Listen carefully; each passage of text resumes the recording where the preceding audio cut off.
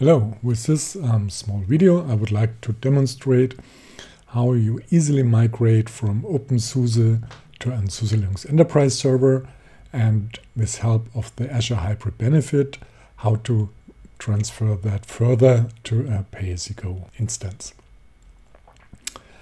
First, from our laptop or workstation, we need to log into Azure. We use here the command line utility AZ. And then I will set a few variables for creating our AZ command line tooling, because that makes it more easy without typing these things again. So I've created a group and then our virtual machine, and I provided additional parameters for generate SSH keys and visual output, so I can get directly the IP address, and I can simply then log in because my SSH keys get automatically attached to that image.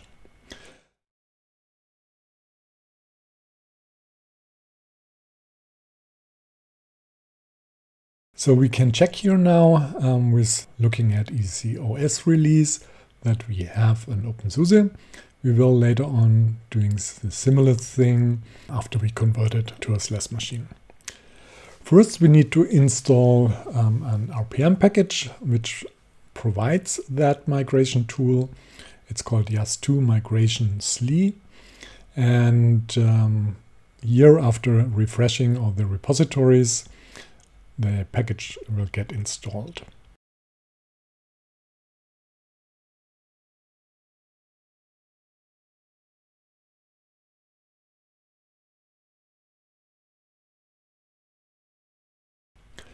The package is a graphical interface.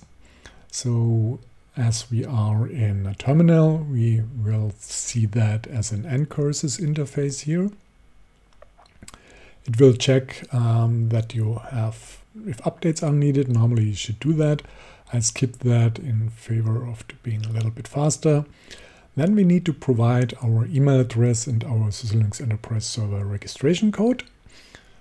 In the documentation, I provided the way how you do that. You can use a 60 days trial code if you want to move to pay-as-you-go image, or you have bought a normal subscription from the SUSE Linux Enterprise Server.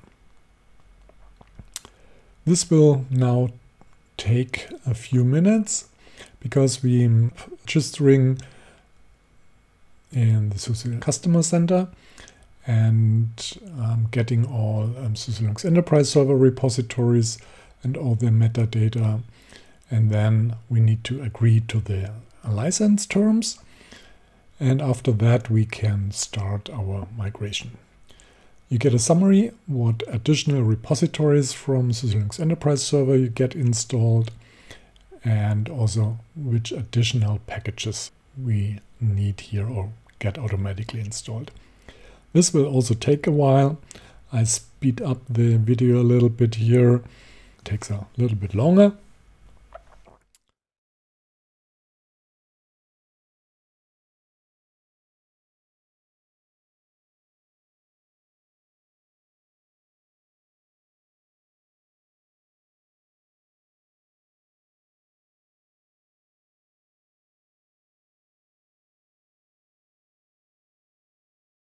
If everything is installed, you get a confirmation message and the virtual machine gets rebooted. After that reboot, we SSH back into the machine to check if it's now on SUSE Linux Enterprise Server. We do this again with looking at the OS release file. And we see that it's now on SUSE Linux Enterprise Server.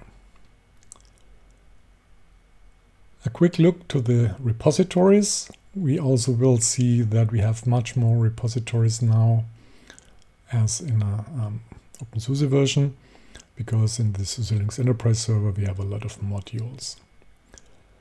Now we want to have a pay-as-you-go image, and For that, we need Azure extension, Azure Hybrid Benefits for SLES, and this needs to be installed in our VM, again from our workstation or laptop, and then finally the update command, and we provide here a new license type because bring your own has no license type.